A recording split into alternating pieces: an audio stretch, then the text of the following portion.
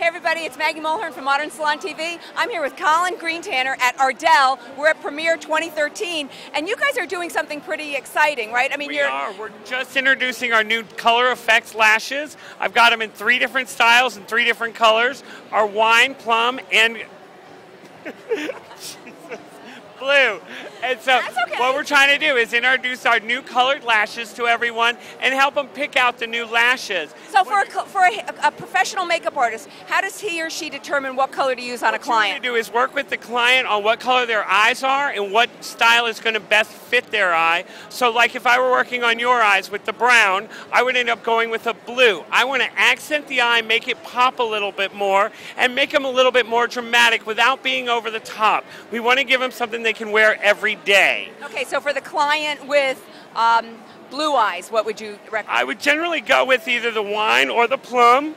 These are going to help accent them, bring the color out without being too much, but giving them a little bit alteration or a little bit, oomph to their look. Okay, what does that leave? Green eyes. Green eyes. You'd also go with either the plum or the wine because it's going to bring them out a little bit more. Okay, anything that we didn't cover. What about shape? How do you determine what shape to use on a client? What shape I would go with is a lot with the client's personality, which would be what kind of, how dramatic are they going to be? Do I want to use a demi-lash, which is going to be short on the inside, long on the outside? Or do I want something like a 110 that's going to be a lot more natural for the look and something to just make them look a little bit, more awake for the day?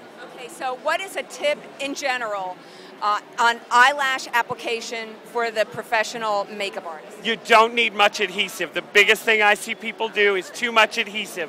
Let's just get a nice thin line on there. We don't want it to be too heavy and we don't want it to take forever to dry.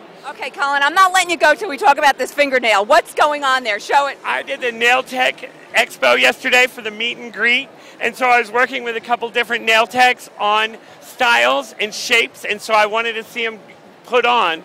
The only way to really know how a product works is to use it yourself. So when you going to put on some eyelashes on somebody and you go with that, do people go running? I've had a few people flinch a little bit, but you learn to keep them back and you can actually use them. Even with long nails on, you can put eyelashes on. Well, that's pretty cool. You notice that I didn't ask him to put any on me. I mean, you're terrifying. I'll get you next time. Thanks so much, Cullen. My pleasure. Okay, thanks.